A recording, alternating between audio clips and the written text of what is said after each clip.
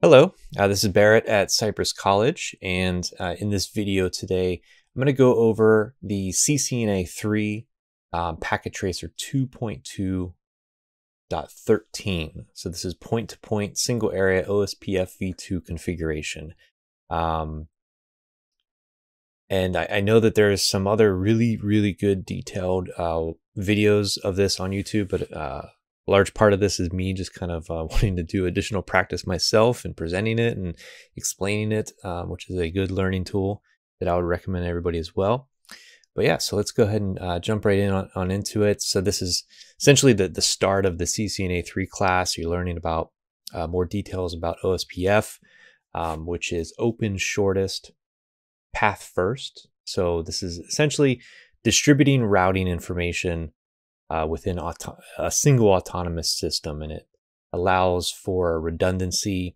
If a particular router goes down, algorithms get run to determine which is the shortest path for information to travel from that point. So essentially what we're looking at in this lab, there's three different methods of configuring OSPF. You could use based on networks and wildcard masks. We could base it on specific IP addresses and quad 0 masks. And then also we could configure the interfaces themselves. So like gigabit Ethernet 0/0/0, the serial interfaces. Then we'll look at enabling passive interfaces. So this is usually the local area networks. You don't need them to have access to this OSPF. This will cut back on bandwidth, and there's also security benefits from that. So you're only worried about the connections between these routers here. And then we'll take a look at just verifying what we do. So first thing we need to do is configure our router IDs. Now, these three here, I know that they look like IP addresses, but they're actually not. They just use that 32-bit system that is also used for IP addresses. In this lab, they keep it simple. So router 1 is, we set it to 1.1.1.1, router 2, router 3, etc. From my own research, I have found that in the real world, to make sure that these actually don't confuse somebody with IP addresses, you might see something like 0.0.0.1 and 0.0.0.2, for example. But in this lab, obviously we need to get these completion points. So we do need to add these values in. So let's get started on router 1. We'll set the router 1 router ID. First thing we'll need to go to from user exec mode into privilege exec mode with enable, configure terminal, enter in global configuration mode. And now this is where we interface with the router with OSPF, and we need to choose the process ID. So we see here we're going to use a process ID of 10. Process IDs don't need to be the same across every router, but it is best practice. And obviously from an administration standpoint, that would make a lot of sense. It would be easier on the administrator. So once we're inside here, you'll notice that the prompt changed to config router, and now we run router -id 1.1.1.1. Okay, it's as simple as that. And so that takes care of that for router 1. So we come to router 2 and do the same thing.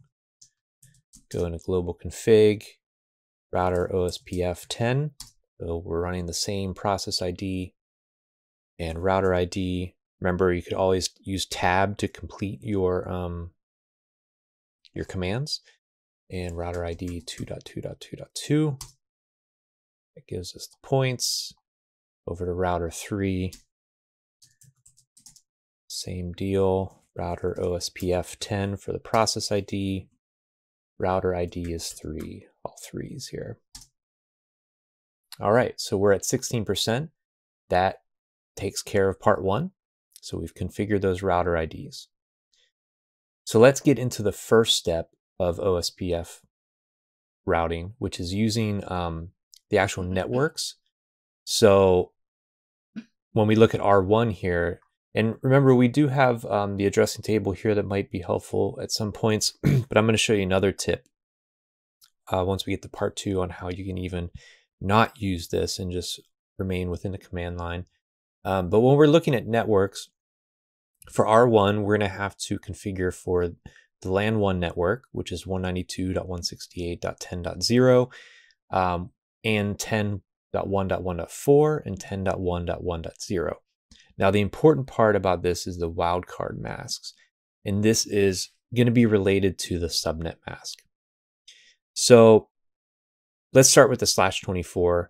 I'm sure by now you're in CCNA3. You know that a /24 subnet mask is 255.255.255.0. Let me pull up Notepad. Now, essentially what we need to do here is take, in every case, we take all 255s and we subtract whatever the subnet mask is of the CIDR notation that we're working with. So in this case, it's /24. So these are obviously all going to be 0. 255 minus 255 is 0, and 255 minus 0 is still 255. So the wildcard is 0.0.0.255. Now, when we look at these /30s, so remember, IP address, a subnet mask for an IP address is 32 bits. So this is basically 30 network bits. There's 2 left over. So that's a value of, if you follow, you know, the powers of 2, you know, you start at 1, 2, 4, 8, 16, 32, 64, etc. So we're basically adding the 1 and the 2 because those 2 bits left over, so that's 3. So that means that the wildcard for that is 0.0.0.3, right?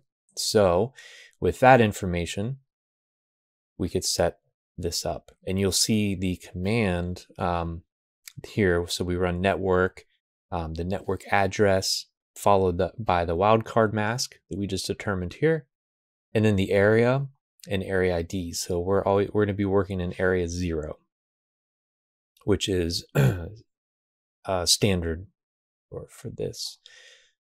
Okay, so let's load up R1, and we will go ahead and set these network commands here. So from the router config router mode, we'll say network. Let's start with the LAN 1 address here. So 192.168.10.0. And then the wildcard mask, 0.0.0.255, and then area 0. And now let me move this over. So if we consult our topology over here, we have these 2 networks as well. So network 10.1.1.4. This is a CIDR notation of 30. So the wildcard mask is 0.0.0.3. And let's go ahead and do the same for the 10.1.1.0, which is over here. Wildcard is the same. All right, so that takes care of step 1 on router 1. Now we'll move on to router 2, and this one will be using the IP addresses themselves. So no longer the network address, and we're not going to be doing the wildcard, so there's no math involved. We will instead use quad 0 masks, which we remember quad 0 is just 0.0.0.0. So let's load up R2. Now, you could scroll up and grab the IP addresses from the addressing table here. I'm going to show you another trick, though. You know, maybe you run into a situation where you don't have that. When you're in the router config, you could do show IP interface brief. And I purposely causing this error to happen to remind you that, okay, if you want to run that, you would need to be back in user exec mode. Now you could type in exit, go back to that, run that again, and then come back to the configure router. But it's much easier to just add the command do in front of that. So no matter where we're at, we're still in the config router area. Say do show IP interface brief. And this is where, in a scenario that you don't have easy access to a table like this, it's going to give you the IP addresses of your interfaces. So these are the three that we need to configure here. And the command is very similar. So we still start with network, followed by the IP address, and then quad zeros and area 0. And then we do that again with the other two. So 10.1.1.2, quad zeros, area 0. 10.1.1.9, quad zeros, area 0. And now you see the effects happening. We're going from loading to full. Because remember, everything that we do here takes place instantaneously in the running config. And then remember, any changes you make as an administrator, you need to do that copy run start to take your running config and move that into your startup config. All right, so that takes care of step 2. Now finally, step 3, we'll move on to R3. And in this case, we're going to work directly with the interfaces themselves. So once again, you could refer to the addressing table. We're looking at these 3 interfaces. Or you could also do show IP int brief like we just did, and you can get that information here as well. So we know that we're working with G0/0/0, serial 0/1/0, and serial 0/1/1. So in this case, we need to interface with each of those directly. So int G0/0/0. You see the prompt change. We're in configure interface mode, and now IP OSPF. And this is where it's important to know the process ID. So remember, we were working with a process ID of 10 and then area 0. So this is going to be the exact same command for all 3 of the interfaces because they're all running under this process ID of 10. So we'll interface with S0/1/0, and I'm just referencing this up top here. I'm going to press up 2 times. Remember, you can always press up to bring up your history, the history buffer of commands. So I'm going to run that exact same command and then move into the final serial interface. Press up a couple times. And that takes care of part 3. We are at 83% completion, so we're almost there. And now, finally, we need to configure passive interfaces. Remember, like I said in the beginning of the video, you normally want to set the interface that's facing the local area networks as a passive interface because it's not necessary to have OSPF enabled there. Now, generally, this is going to be the gigabit Ethernet 0/0. You could reference the addressing table here, and you see, okay, that is the one that's related to all of these local area networks. Of course, you could also do show IP interface brief like we've been doing to verify that information as well. So let's start with R1. And you'll notice in the lab here, we do this straight from the config router. So just in case, let's say if we weren't in that area, I'm going to exit out of there. We're just in global config mode. Remember that this is to access that, you do router OSPF and then the process ID. So process ID of 10. We're back in config router. And this one's just simply passive-interface and then the interface. So it's G0/0/0. Got the points there. And we just go ahead and do that on R2 and R3. So here we're already in config router. So passive interface, G0/0/0. And you may run into situations where these interfaces are not always the same. So you always want to do your due diligence and double check and make sure you're setting the correct interface. Okay, so here we're in configuration of an interface. So we need to move into router OSPF10 and passive interface G0/0/0. Cool. That takes us to 100%. And now if we wanted to verify, show IP protocols is definitely your friend, and you need to be back at user exec mode. I could have done do show, but let's see, show IP protocols. This is really nice to double check that the passive interface is set correctly.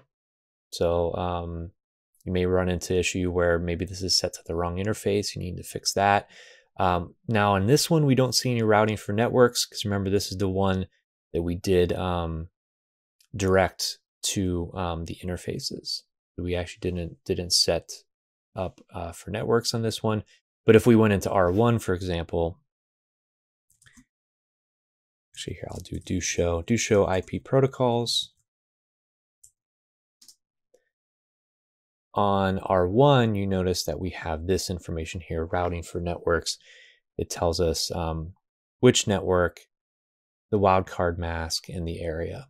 And then we also see the passive interface set up here. So if you're ever doing troubleshooting and you notice that maybe the network IP is wrong, or maybe the wildcard mask is wrong, for example, show IP protocols will be a big help for you there. Great, that concludes this lab. I hope it was helpful, and see you in the next one.